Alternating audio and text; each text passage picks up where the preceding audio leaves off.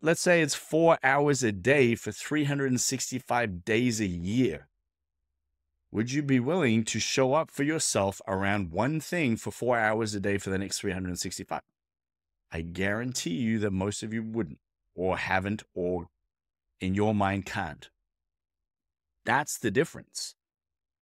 And when we remove time from an expectation, then it can just be an expectation.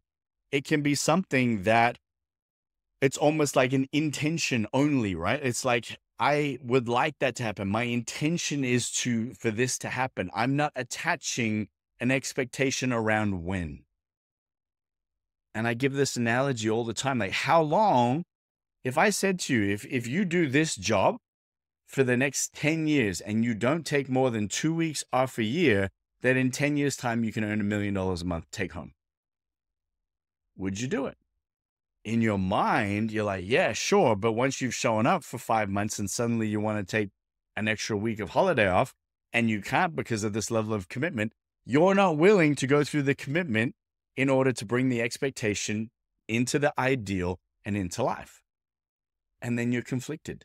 And then we create all these other stories about why we can't, why we haven't been able to, or why they can versus why we can't. This shit's simple. You just haven't quite understood how you've been playing around or how it's been playing around with you. So let's solve this now, right?